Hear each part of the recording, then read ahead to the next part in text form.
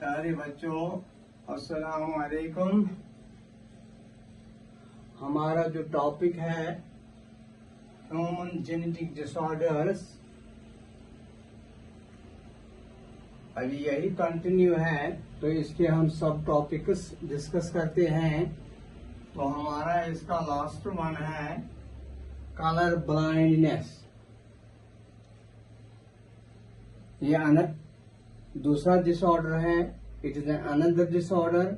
It is a recessive sex-linked disorder.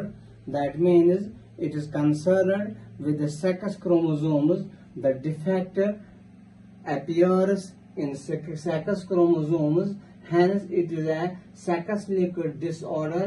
That means it either exists in the XX chromosomes of female or in XY chromosomes of male. Therefore, to which we call as sex-linked disorder. It is a recessive sex-linked disorder. ये हमेशा ज्यादातर recessive ही रहता है. In which eye fails to distinguish red and blue colors. ये red and green colours, even also blue colour.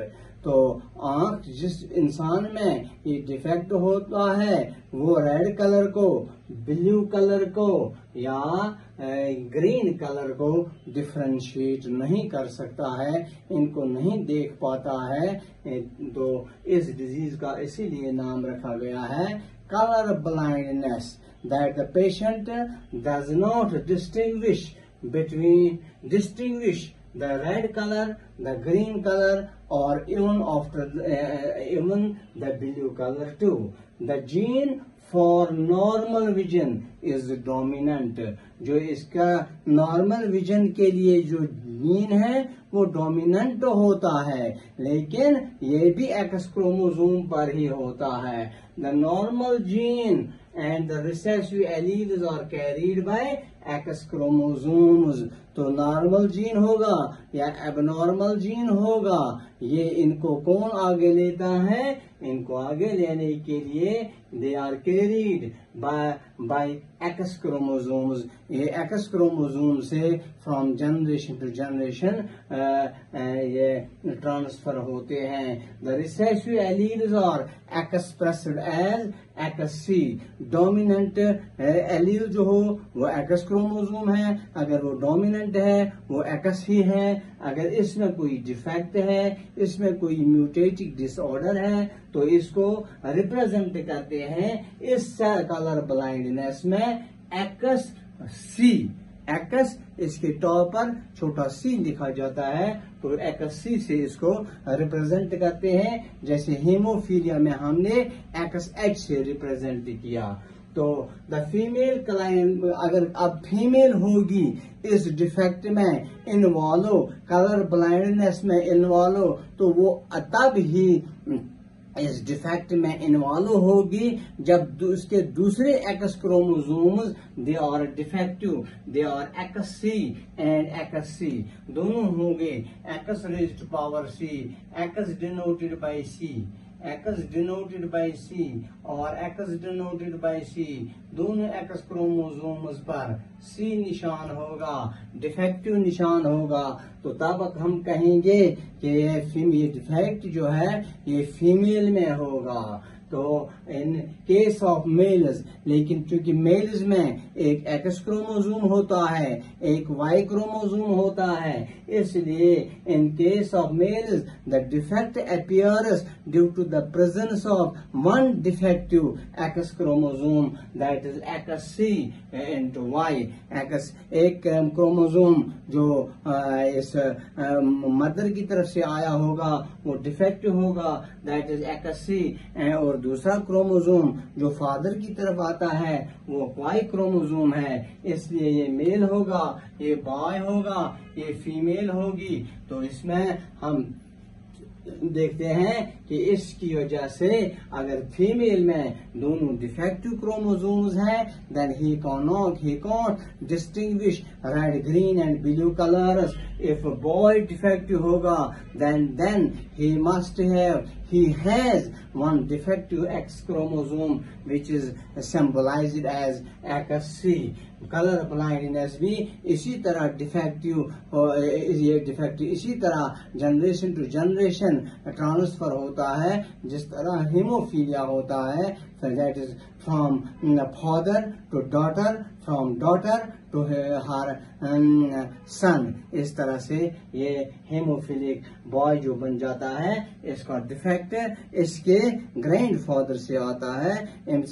बुढ़ बब्बस माजि बुढ़ बब सह डिफेक्ट इमान और तम पत माजि मज मौजूद, माजि मज ट्रांसफर गमिस लड़कस मज। इस पे डिफेक्ट कलर ब्लाइंडनेस डिफेक्ट ते transfer from generation to generation, but it is also a sex-linked disorder in which the offspring, in which the individual, in which the defective person can't distinguish between red, blue and green colors, and this the defective chromosomes are symbolized as ACAC. If both the defective chromosomes, that is ACAC are present in females, that the female will suffer from this disease. In case of males, only one X chromosome, that is sex chromosome,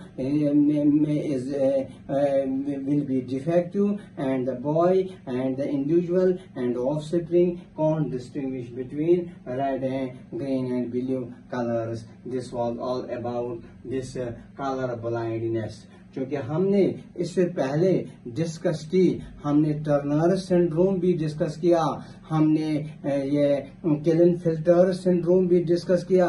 क्लिनेफेल्टर syndrome में total number of chromosomes increase होता है, 46 के बजाय 47 बन जाता है due to the non disjunction of chromosome number 21st, and in case of Turner syndrome we C there is deficiency of one chromosome, तो उसमें हम एक क्रोमोसोम की कमी पाते हैं। तो जब उनको हम कैरियोटाइप देखते हैं, जब उन क्रोमोसोम्स की हम डायग्रामेटिक स्केच देखते हैं, तो या डायग्रामेटिकली देखते हैं या किसी इंस्ट्रूमेंट के जरिए से देखते हैं, या जब उनको स्टैनिंग की जाती है तो उस वक्त हमें मालूम होता है कि इसमें एडिशन ऑफ वन क्रोमोसोम है और इसमें डिलीशन ऑफ वन क्रोमोसोम है। तो इसमें मैंने वहां पर बताया था the karyotype is 45, the karyotype is 47। तो बच्चों को मालूम होगा या नहीं होगा व्हाट इज कैरियोटाइप, इसलिए मैंने यहाँ पर कैरियोटाइपिंग ये यहाँ पर कैरियोटाइपिंग या डिफाइन की, the arrangement of photographs of homologous chromosomes of homologous pairs of chromosomes in order of their size, position of centromere, except that of sex chromosomes which are kept placed at the end is called karyotyping. जब chromosomes को एक species के, for example humans के chromosomes को arrange किया जाता है size के हिसाब से, पोजीशन ऑफ सेंट्रोमियर के हिसाब से, तो फिर इनकी डायग्रामेटिक स्केच ली जाती है। उनमें सबसे आखिर पर सेक्स क्रोमोसोम्स को रखा जाता है। तो ऐसे फोटोग्राफ को हम, ऐसे स्केच को हम कैरियोटाइप कहते हैं। Karyotyping is the arrangement of photographs of homologous pairs of chromosomes. क्योंकि homologous chromosome क्या है? That is the half number of chromosomes comes from female, that is mother. Half of the number of chromosomes comes from father. When they unite in the zygote to form a single cell, in this single cell, half chromosomes are from mother, half chromosomes are from father. That means 2n haploid number of chromosomes unite to form diploid egg, that is zygote. Then zygote, half of the number is from male, half of the number is from female, and these chromosomes they lie with one another, close to each other, but only the homologous chromosomes make pairing. सिर्फ homologous chromosomes chromosomes होंगे जो एक जैसे होंगे, जिनकी jeans जो होंगे ये एक ही पोजीशन पर होंगे, जिनके एलील्स जो होंगे वो एक ही पोजीशन पर होंगे, तो वो एक दूसरे के साथ पेयरिंग करते हैं, वो जोड़ी बनाते हैं। इस जोड़ी के फोटोग्राफर्स ऑफ दीज पेयर्स, जब इन जोड़ियों की फोटोग्राफ लिया जाता है, इन pairs of homologous pairs of chromosomes, ये किस बुनियाद पर की जाती है, ये इनकी फोटोग्राफ, इनको कैसे रखा जाता है pairs of chromosomes on the in order of their size, एक देखा जाता है कि इन जोड़ियों में से किन किन का साइज एक जैसा है। सिमिलर साइज वाले एक जगह रखे जाते हैं, सिमिलर सेंट्रोसोम जिनकी जगह एक ही जगह है एक जगह रखे जाते हैं। तो इन सबों की तरतीब बनाई जाती है, ये लगभग 7 हिस्सों में इसको तब्दील किया जाता है। तो आखिर पर इसमें सेक्स क्रोमोसोम रखे जाते हैं। तो इस तरतीब को इसको कैरियोटाइपिंग के नाम से पुकारते हैं, इसको कैरियोटाइप का नाम दिया गया है। ये कैरियोटाइप ये किसने पहले इजाद किया, डिस्कवर किया, स्टडी किया? इट वाज फर्स्ट डिस्कवर्ड और स्टडीड बाय टीजियो एंड लीवन इन 1956। पहले 2 साइंटिस्ट थे जिन्होंने 1956 में, एक का नाम है टीजियो और दूसरा क्या नाम है लीवन, उन्होंने 1956 में इसको स्टडी किया, इसकी फोटोग्राफ उठाए, इस टेक्निक को इजाद किया। द फोटोग्राफ्स और पेंसिल स्केचेस ऑफ कैरियोटाइप, जब इनका फोटोग्राफ उठाया जाता है या इनके पेंसिल से इनकी डायग्राम्स बनाई जाती हैं, इसको आइडियोग्राम कहते हैं। और the diagrammatic sketch representation of chromosomes is called ideogram. Ideogram किसे कहते हैं? The photographic sketch or representation of the homologous pairs of chromosomes is called ideogram. Ideogram. तो इसकी इम्पोर्टेंस है क्या है? इसकी इजाद करने से कौन सा फायदा मिला? इससे फायदा मिला, any change, number 1, any change in chromosomes is detected by karyotyping and the affected chromosome is identified. इसके जरिए से हम किसी क्रोमोसोम में देखेंगे कि उसमें कौन सा डिफेक्ट हुआ है, इसमें कौन सी कमी पेशी हो गई है, तो उसको आइडेंटिफाई किया जाता है। नंबर 1 चीज। नंबर 2 दूसरी इसकी अहमियत है, chromosomal aberration are found out. इसके जरिए से क्रोमोसोमल एबरेशन को आइडेंटिफाई किया जाता है कि कोई ऐसा क्रोमोसोम तो नहीं है जिसकी डिसजंक्शन नॉन सेपरेशन हुई है। कभी whole genome goes to one gamete and the another gamete possesses none of the chromosomes. तो कभी ऐसा भी होता है क्या, genome means haploid set of chromosome containing jeans. तो कभी एक सेल में 2 जीनोम्स होते हैं, तो कभी मियोसिस के दौरान सभी क्रोमोसोम एक ही सेल में चले जाते हैं, तो दूसरी सेल क्रोमोसोम से खाली रहती है। तो इसके जरिए से हम chromosome aberration means chromosome genome में अगर जीनोम ही एक ही तरफ गया वो भी निकाल सकते हैं। अगर कभी कोई क्रोमोसोम डिसइंटेग्रेट ये नॉन सेपरेट हो गया, वो सेपरेट नहीं हो गया ड्यूरिंग मियोटिक डिवीजन, वो भी हम आइडेंटिफाई कर सकते हैं। तीसरी चीज है comparison of chromosomes can indicate relationship amongst species. हम दूसरे स्पीशीज के क्रोमोसोम, एक स्पीशीज के क्रोमोसोम दूसरी स्पीशीज के साथ कंपेयर कर सकते हैं और वहां पर इनको रीड कर सकते हैं। ये 3 इसके फायदे हैं। नंबर 1 है any change in chromosome is detected by karyotyping and the affected chromosome is identified. दूसरी इसकी इंपॉर्टेंस है chromosomal aberrations are found by karyotyping or found out by karyotyping.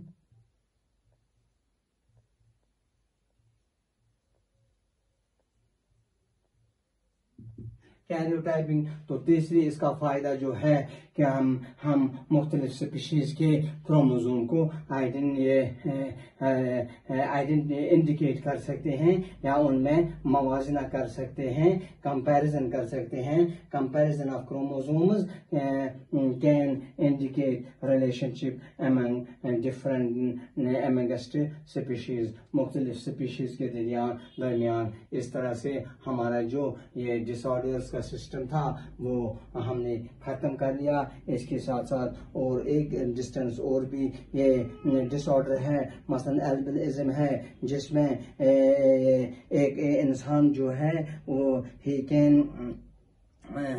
cannot see in bright light, वो bright light में नहीं देख सकता है। ये भी एक डिसऑर्डर है, रिसेसिव डिसऑर्डर है।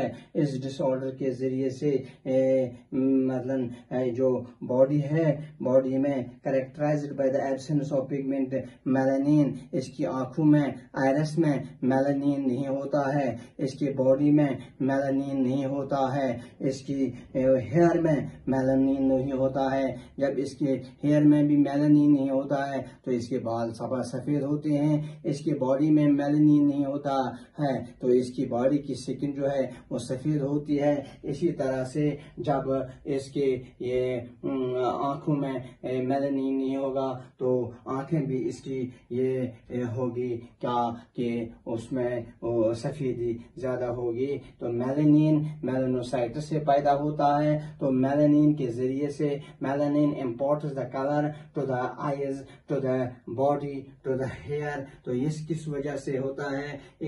This disease is caused by the absence of enzyme tyrosine. एक एंजाइम है टायरोसिन, उसकी वजह से वो टायरोसिन बॉडी में नहीं होता है। तो इसी वजह से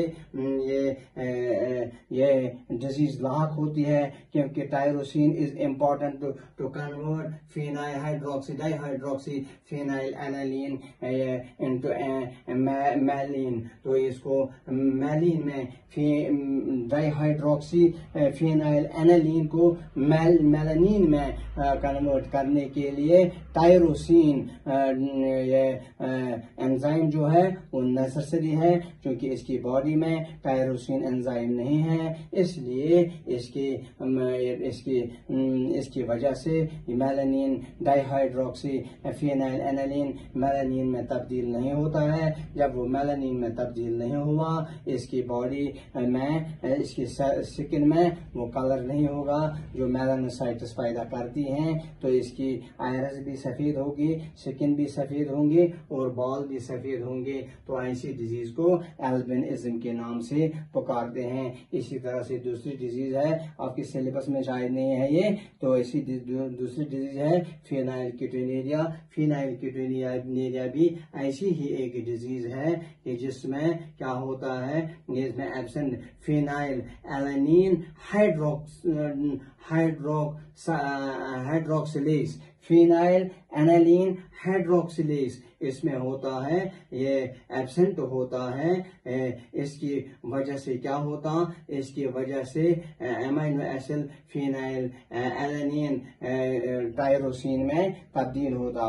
फिनाइल एलानिन हाइड्रोक्सिलेज से फिनाइल एनालिन टायरोसिन में तब्दील होगा, जिसकी वजह से इसकी बॉडी में ये मेलानिन ये बॉडी को इंपोर्ट कलर करता।